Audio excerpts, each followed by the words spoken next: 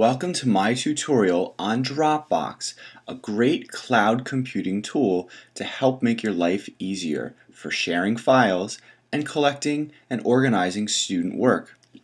What is Dropbox? Dropbox is a cloud-based storage system, and what it does is it allows you to put a single folder with other folders inside it on any device that you have. That includes a laptop, a desktop, an iPod, an Android, and also on the internet in the cloud.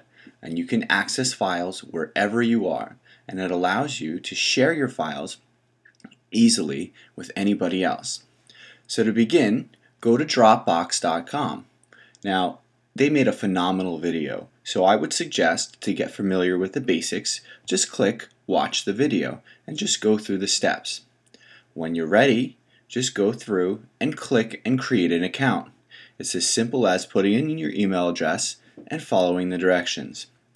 Once you've done that, you're ready to log on. So let's take a look at some of the functions that Dropbox does. Let's begin by logging on. Just put in your email address.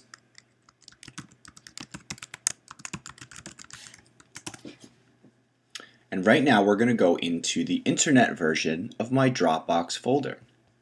Now you see, here's all the files and folders that I have in my Dropbox. And you see I'm getting pretty full. I'm 91.4% full. And if you look, I have 3 gigabytes. So for free, you get 2 gigabytes. And then every person that shares with you and joins Dropbox because of you, you get an additional amount of storage for free.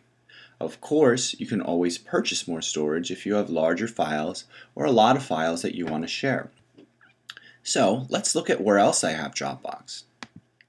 If I look up here, this little folder in my menu, open my Dropbox folder, you'll see here's my Dropbox folder, but this time it's on my computer. So I'm going to make a new folder. And I'm going to put pics to share with photography class. I'm just going to drag that into my Dropbox folder. Now you see this little icon that was blue there, that was syncing, and now it's there. Let's go back to the website. I'm going to refresh my screen.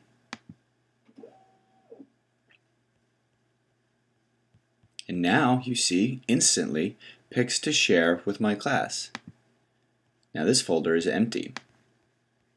Let's take my photos and I'll drag that into there. Now it's syncing a little bit. You can also see on the menu bar a little animation that shows that it's syncing.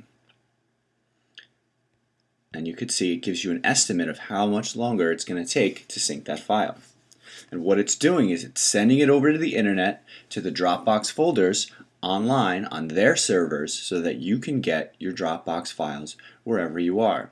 It's also a great tool because lots of applications, Android apps, iPad apps, iPod apps, use Dropbox as an intermediate place to share and store files between apps.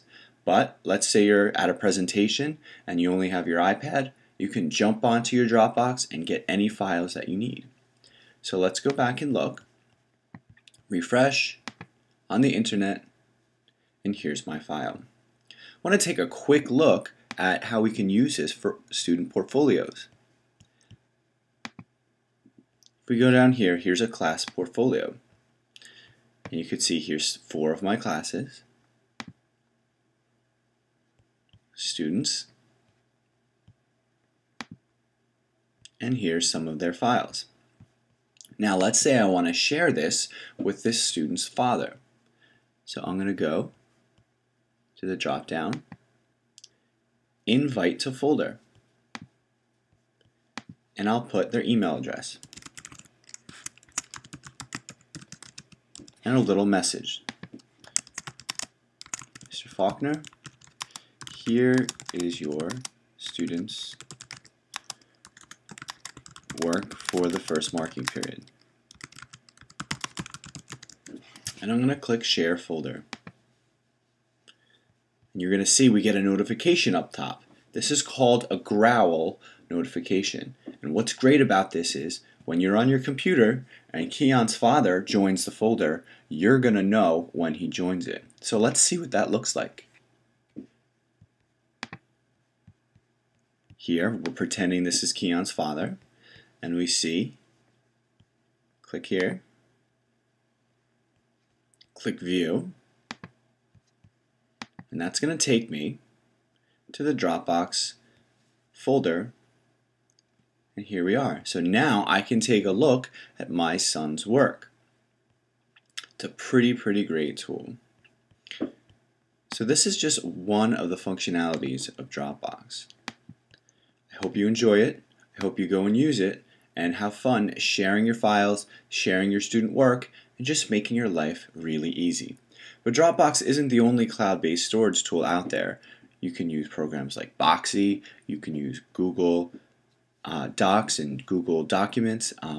You can use lots of other great tools on there. So just go out and search and have fun in your digital cloud world. Good luck.